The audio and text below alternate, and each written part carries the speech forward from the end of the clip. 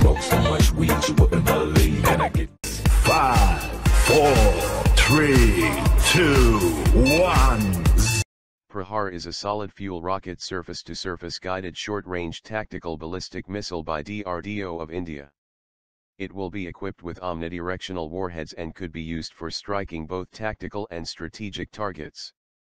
Prahar is developed to provide a cost-effective, quick reaction, all-weather, all-terrain, highly accurate battlefield support tactical weapons system.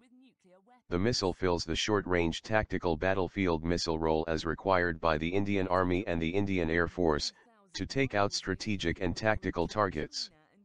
The mobile launch platform will carry 6 missiles, which can have different kind of warheads meant for different targets and can be fired in salvo mode in all directions covering the entire azimuth plane.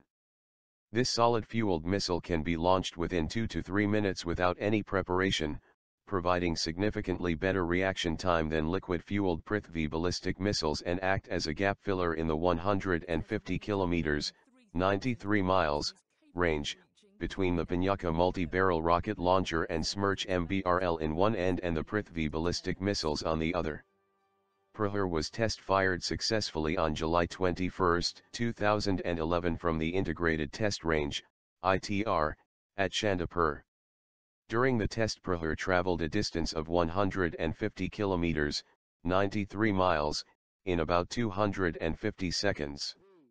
The export variant of the system is Pragati surface-to-surface missile. It was unveiled for the first time by DRDO at ADEX 2013 in Seoul, South Korea. The export version of Prahar known as Pragati is readied for export by DRDO.